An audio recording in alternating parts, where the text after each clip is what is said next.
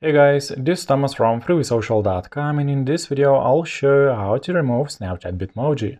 Follow these steps and you will learn how it's done. Open Snapchat app on your mobile and make sure to log into your Snapchat account. Tap on the gear icon at the upper right corner. Click on Bitmoji from this menu.